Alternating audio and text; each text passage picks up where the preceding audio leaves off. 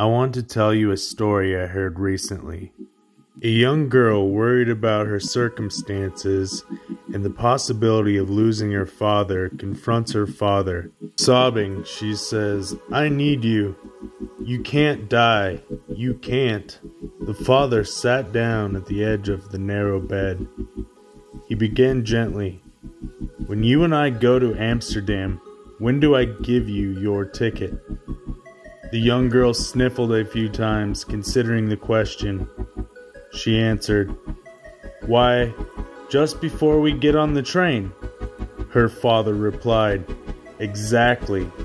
And our wise Father in heaven knows when we're going to need things too. Don't run ahead of him. When the time comes that some of us will have to die, you will look into your heart and find the strength you need just in time." I often wonder to myself if I will have the courage to do what needs to be done in perilous times. And this story, I believe, is meant to remind us that it's not us that we have to worry about, and that when we get into a certain circumstance and we are in need of courage and help from the Father, He will be there.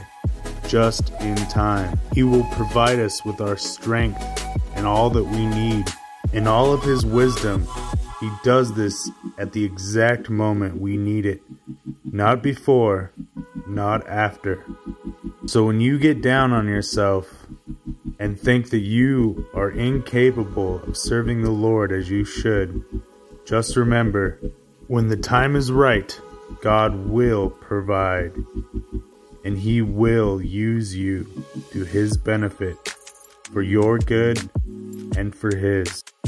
Our strength comes not of ourselves, but of the Father and Jesus, our Messiah.